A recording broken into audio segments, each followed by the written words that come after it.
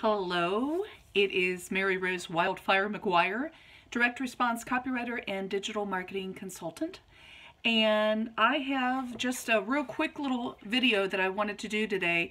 I recently finished talking with one of my long-term clients about some ideas, and it made me realize how few smaller businesses actually take advantage of this particular marketing approach. It's sort of like a marketing foundation 101 approach, and that is niching your services. So it's something I've talked about before in the past, and I continue to talk about it with my clients and prospects. And when I say niching your services, I mean targeting a specific niche, targeting a specific industry. So, there may be some differences of opinion regarding niching. You can niche a service as far as, I specialize in white papers. Now, that's not my specialty. My specialty is actually email marketing, and I love email marketing and writing copy for web pages and landing pages and direct response style copywriting. So those are my niche services. However, I did choose a niche industry or a niche profession a few years back, and that is CPAs.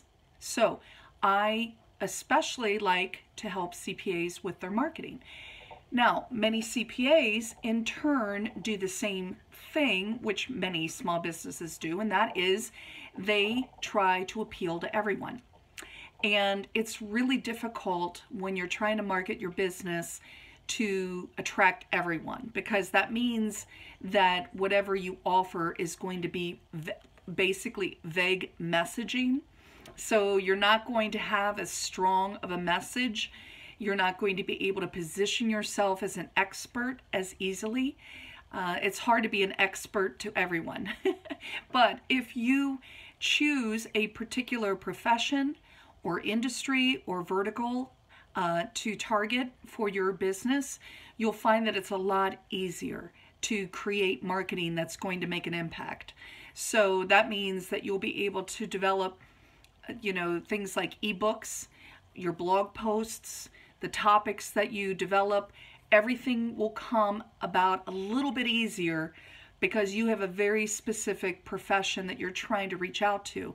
That also allows you to get inside their head, which is so, so, so important. And I can't stress that enough because, again, not many small business owners really get inside the head of their buyer. And they don't understand their buyer as well as they could.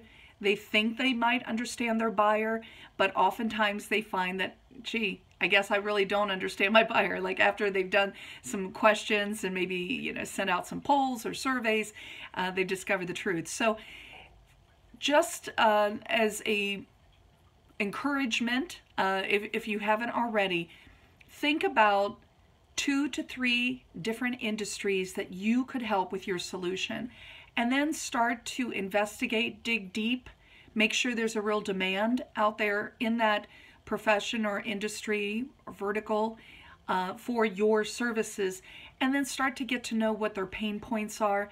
And then from then on out, creating the marketing is a lot easier, and especially creating the copy for that marketing is a lot easier.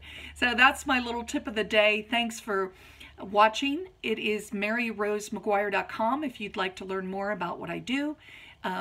Please visit www.MaryRoseMaguire.com, and I am going to get my email list up and running again. So sign up on one of the forms on my page to join my email list, and you'll be notified as soon as I get some things up and running. I've been very busy with projects, finished my book manuscript, and now I have to do the editing for it and going through that. So lots of good stuff happening, but would love to hear from you.